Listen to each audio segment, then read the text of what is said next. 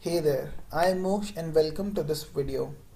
In this video, we learn how to modify the wp-config file and move the contents of wp-config file to a new file which we will place outside the public HTML directory, thereby making it inaccessible through internet and securing our wp-config file configurations and sensitive information present in it.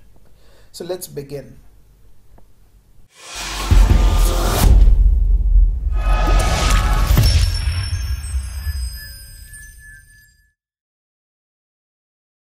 Now let's open our wp-config file and copy out all the contents of this file. And let's write some lines of code by including the path to our new file config.php. So let's write here config.php and let's give a relative path right now. So now let's go to the parent directory of the public HTML and create a new file config.php here.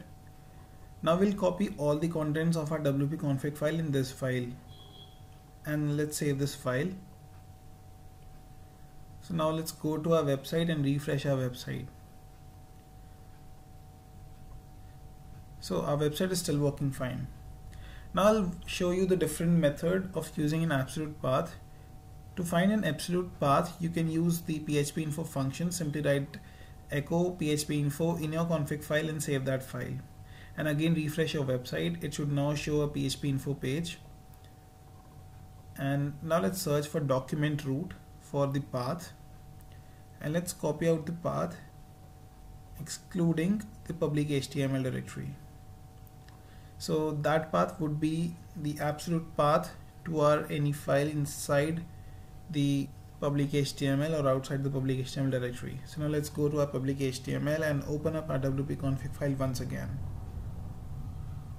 Now let's give the absolute part to this file that we just copied and move an extra slash and save the file. And refresh our website and see if it's working fine. So we see that our website is still working fine. And this concludes our lesson, and I hope you like this video, and I'll see you in the next video.